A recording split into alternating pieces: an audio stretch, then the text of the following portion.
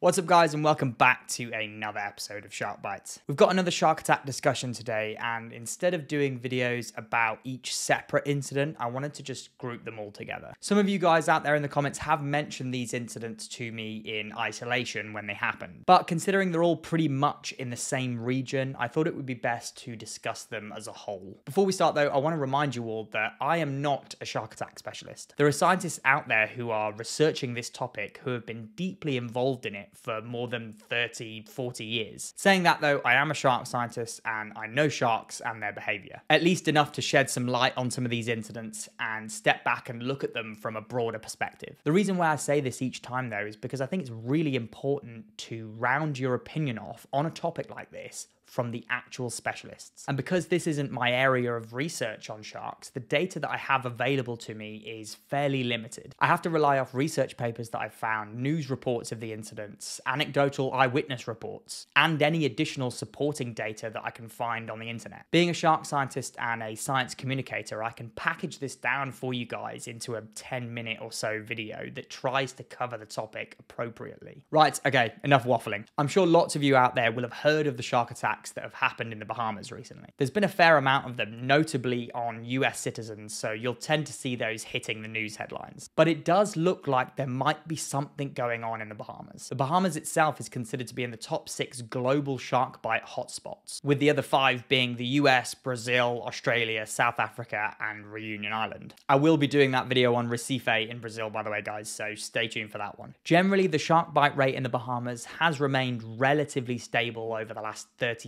years or so, with an average of 0 to 2 bites per year. But in recent years, those baseline levels have been gradually increasing. Alongside this, the Bahamas is one of the major tourist hotspots in the Western Hemisphere. Tourism accounts for around 60% of the gross domestic product for the region, which is a huge percentage. And shark tourism alone in the Bahamas has been estimated to generate around $80 million annually. So we can see here straight off the bat, you're going to get a lot of people heading to the Bahamas who are going there to go in the sea. And a decent number of those people are going to be interacting with sharks in some way, shape, or form. Right, okay, let's have a look then at some of the incidents that have happened. So up first, we've got a US woman who was fatally mauled off the northwest of Rose Island, New Providence, in September 2022.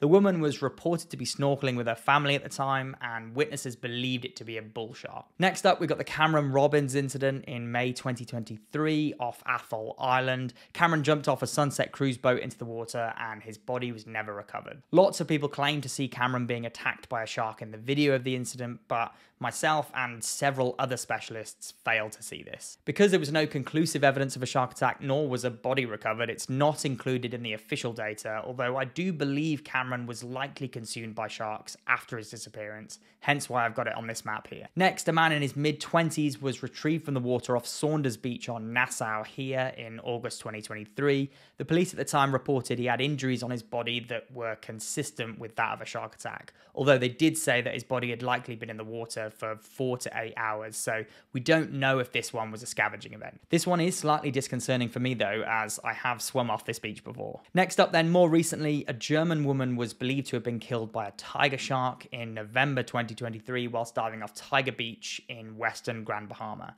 The woman was seen surfacing before struggling at the surface and then disappearing below the waves. Some of her scuba gear was reportedly found which showed evidence of a shark attack, and because of the location of the incident, which is a popular dive site to dive with tiger sharks, that species was thought to be responsible. And then finally, very recently, a US woman was killed by, as of currently, an unknown shark species in December 2023 whilst paddleboarding off Sandals Royal Bahamian Resort in Nassau. This one right now has minimal information. The shark supposedly bit her hip and right arm, but it is quite a surprise that she was bitten whilst paddleboarding. Paddleboarders don't crop up a lot in regards to shark attack data, although there is plenty of evidence out there showing that sharks are curious of paddleboarding and in some cases have bitten the boards before. Alongside these fatal incidents, there were other non-fatal attacks. Most notably, a US woman lost her leg in June 2023 after surfacing from a dive on the west coast of Grand Bahama Island. The shark basically bit her leg as she was climbing up the dive ladder. The species responsible was thought to be a Caribbean reef shark, and importantly here was in an area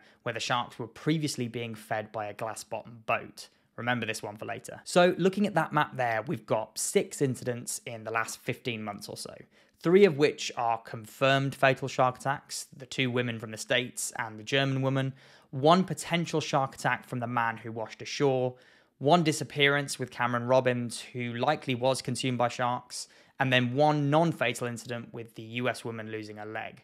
5 of those happened in 2023. So looking at it briefly, it does look like the Bahamas has had an increase in their attacks and definitely an increase in their fatal attacks. But why is this happening? What's going on here? Looking at the dates of the attacks, there's a fair bit of spread across different months. May, June, August, September, November, and December all feature, and we can see there that that's mostly the second half of the year. The hurricane season for the Bahamas runs officially from June to the end of November. And during this time of year, you would probably expect an average of around 7 hurricanes. Although this year the Bahamas got off pretty lightly with their hurricanes, they had 2. But even those 2, one of them was in the southernmost tip of the Bahamas, and the other one only grazed West Grand Bahama by about 350 kilometers. So really, there weren't that many big storms in the Bahamas this year. Normally it would be expected that hurricane season would keep people out of the water a little bit more than at other times of the year. But in a season where there just haven't been that many, you can bet that more people were using the water. Alongside this relatively light hurricane season, the Bahamas experienced one of its hottest summers on record. Temperatures well above average were recorded from June all the way to September, which probably caused a fair amount of mass coral bleaching in the Bahamas. Have a look at this accumulated heat stress graphic for summer 2023 in the Bahamas. It's absolutely nuts.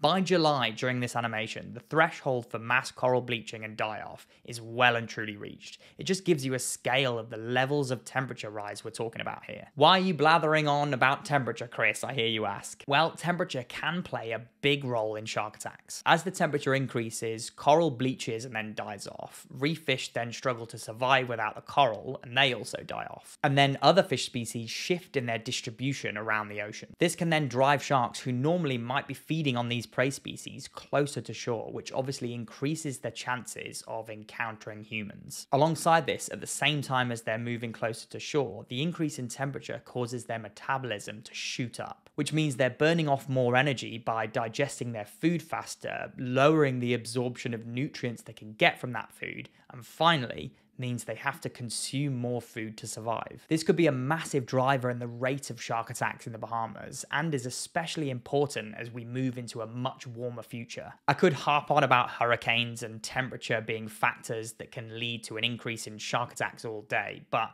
they're not the only 2 factors in play here. One of the key factors that I think is playing havoc in the Bahamas right now is the human factor. The country depends so much on tourism and marine ecotourism to survive. What was the number? $80 million per year generated from shark tourism alone. But as a result of this lucrative and ever-growing tourism industry in the Bahamas, I think we might be getting a few more irresponsible tourism operators out there. By using the word irresponsible, I'm of course referring to the provisioning and feeding of sharks. There are so many examples of tourism operators out there baiting sharks, despite the practice being pretty frowned upon by some Bahamian government officials. Even though some tour operators have stopped doing it, sharks will still gather in areas that have been heavily chummed or baited before. In the incident where the lady survived but lost her leg, she and others reported that day that there was a glass-bottom boat out there chucking food in the water to try and lure the sharks closer. And then you have the reports of the day cruises who are chucking food scraps overboard, and that is of course going to draw the sharks in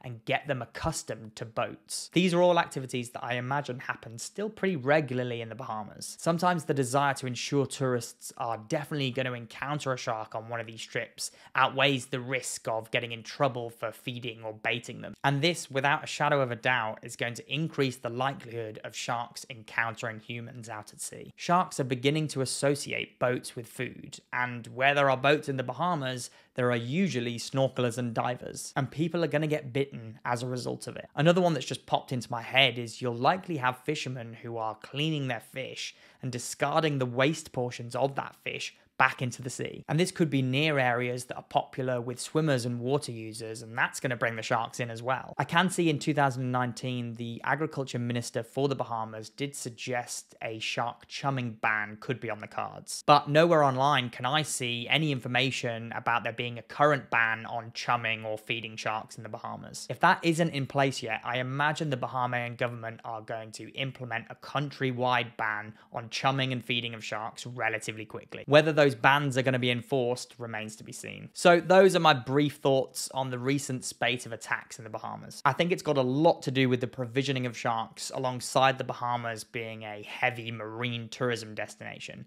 And it's also got a little bit to do with the high temperatures that we're seeing in the region. What do you guys reckon is causing this uptick in attacks then? Is it for reasons that I haven't mentioned in this video? Let me know in the comments. And as always, if you enjoyed this video, please do give it a like. It really makes a difference. And don't forget to subscribe to the Shark Bytes channel below by clicking that big red subscribe button. And that way you can stay up to date with all of our latest videos. Until then, see you next time.